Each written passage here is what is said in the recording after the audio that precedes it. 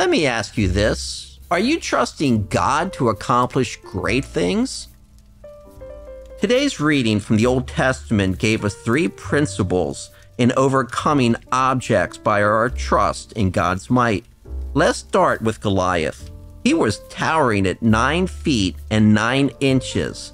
He casts a formidable shadow over Israel.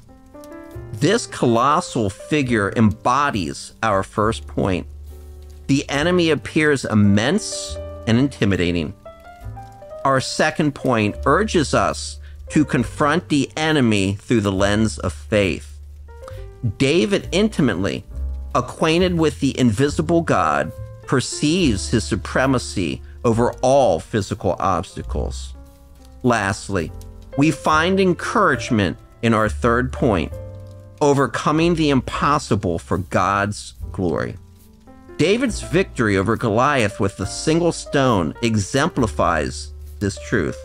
My dear believers in the faith, let us not be intimidated by our spiritual foes, but look in faith to the one who can slay giants.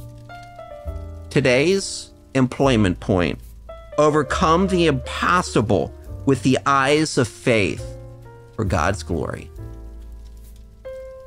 This April, let us heed the words of Jesus. Let your light so shine before men that they might see your good works and glorify your Father in heaven. I would be honored if you would like, comment, and subscribe. God bless you.